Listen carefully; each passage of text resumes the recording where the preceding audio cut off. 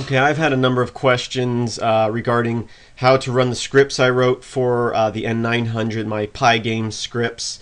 And here's an example here. Here's a video I posted up on YouTube. It is the 3D Globe program. And basically, it's just a tar file that you extract and run the script. Most of them will run on your desktop computer as well. They're cross-platform as long as you have Python and Pygame installed, which on the N900, I believe both are installed by default. I know Python is, and I believe Pygame is as well. So here's the video. If you come down to the description here, there's a download link that has the tar.gz file. Click on that. Not only does it give you an option to download, but it also brings you to my Python script page, which I really haven't updated in forever, but has a bunch of the scripts I wrote for the N900 here. I can choose to save the file or just open it with the Archive Manager, which is the default setting. I don't need to download the file, I just need to extract it, so I'll just open it with the archive. Okay, so here's the download window. It opened up this. There's the tar file. I'll double click on that and it will open up the files for the script. And basically I'm going to show you how to install it onto your phone from the computer because it's easier than just doing it on the phone, although basically it's the same steps on the phone. I'm going to create a folder here. I'll just call it Globe for this one, and I'll open that folder. All I have to do is select all these and drag them over, and we're good to go. At this point I can just run the script. I got two scripts here, the 3D Globe and 3D Globe ACC. That's for the accelerometer. I don't have an accelerometer on my computer, so I'm going to run the one that just is controlled by the mouse cursor. So on the phone you would control it with your finger. And at this point I can just double click that, and in most distributions, for security reasons, will give you these options. You can cancel, run in terminal, and display. Cancel obviously is cancel. Display will open it up in a text editor. And I recommend anytime you download a script and it's not from your repositories, it's from a website, have a quick look at the script. This one's very, very short. Make sure it's not doing anything malicious. As you can see and glance through here, it's not doing anything malicious. We'll close that, double click it again, and I'll click run, and it opens up the program here, and I can take my cursor here, and as I move my mouse back and forth, you can see it rotating the globe just as it would on the phone.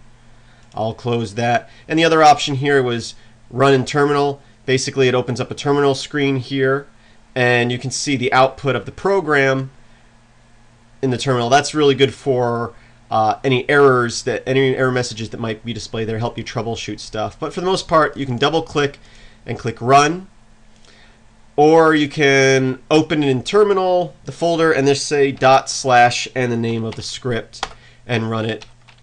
Type in the full name of the script and run it, and that's the same as basically running it in terminal. And basically on the phone, unless you're going to create a desktop icon for it, that is how you run it. Once you copy it to the phone, // the name of the file, and hit enter.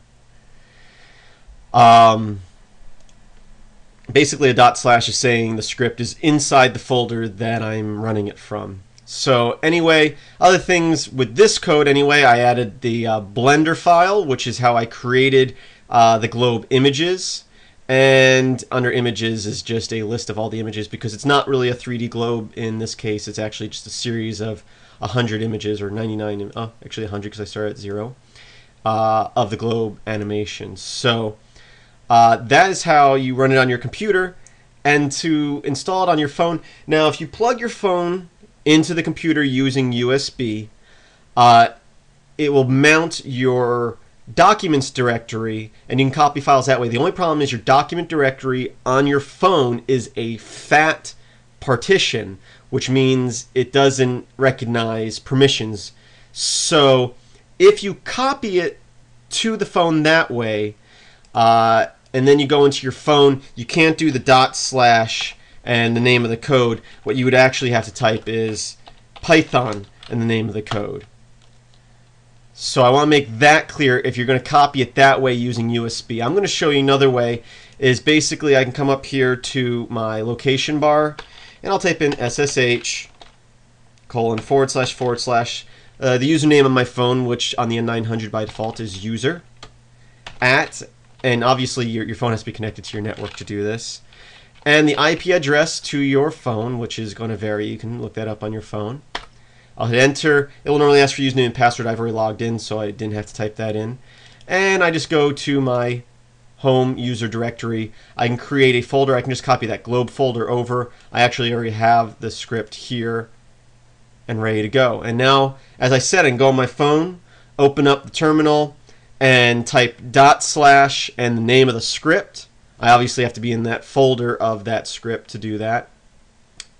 And if you did put it in your documents directory, either move it to your home directory or go to that directory in the terminal and type Python and the name of the script instead of // and that's just a permissions thing because they used a fat partition for that documents directory, and they mainly did that due to a lot of people being Windows users, and Windows is very limited on the formats, partitions that it can read from.